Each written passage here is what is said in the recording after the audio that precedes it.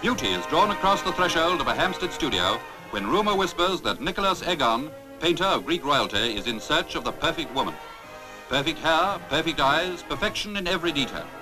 The quest on which he has embarked might have come straight from a storybook. His brushes lie idle while 500 of Britain's loveliest models pass before his eyes. Glasgow sends Sheena Kerr with eyes like Michelangelo's. Shoulders are brought to him by glamorous Winifred Gowan. Soft, undulating shoulders fit for the head of a pagan goddess.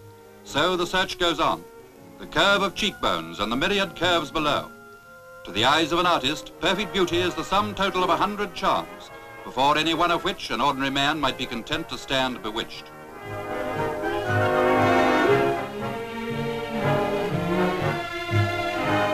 Shapeliness of head and neck, symmetry of ear. The beauty of many women will combine to make the artist's final picture.